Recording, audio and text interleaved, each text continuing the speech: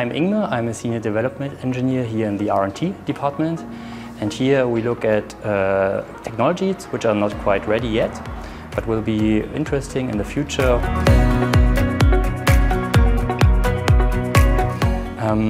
Goal number 9 is about innovation, and we contribute to that by our research programs as we design, build and develop a technology test aircraft where we integrate all the technologies into it to mature it, to test it, and to get it ready for a new product.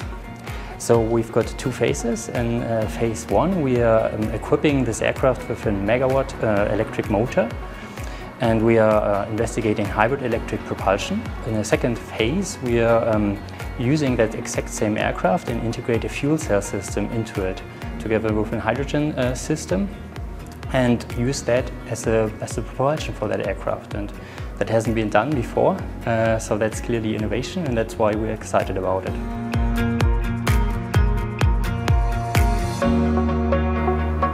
It's thinking about the generation ahead and to leave them the same conditions that we have, ideally.